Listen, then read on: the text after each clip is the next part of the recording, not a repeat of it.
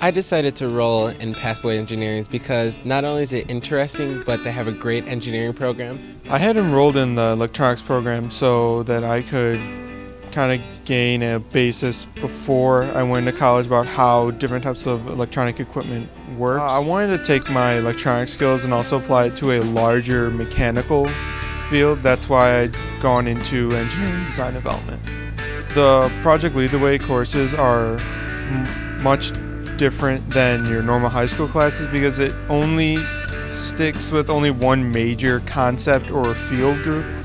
What surprised me was how much I was going to learn in 2 years. I learned things that I never thought were even possible, how to become a civil engineer and different careers and stuff like that. So I learned a lot of new things, and that surprised me the most. I thought it would just be another course, but it's more than that. It's an interactive course. Some projects I really enjoyed working on was designing a house on a program called Revit, where I got to build it myself in a program, and I got to design it, and I also got to build a library with many type of different aspects, so I enjoyed that so much. We had to build cable cars out of everyday materials. We had to build paper bridges using just paper and 2 little blocks. And we also had to build a flying machine with very garbage bags, just little pieces of paper.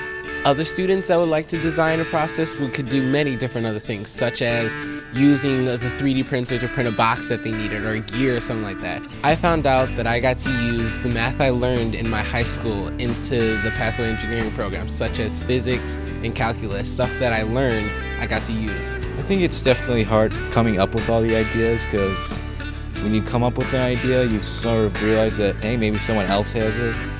So it really just comes down to what can I think of that someone else hasn't already done. The most challenging part in this class is sometimes we do get deadlines, and that's part of every project. So the hardest part is getting things done on time and doing my homework.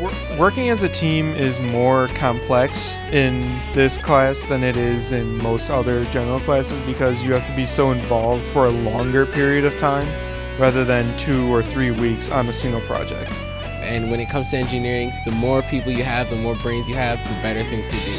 So I did have to learn how to work as a team, but the more you learn, the better you get, and the more teammates you have, the faster things can go.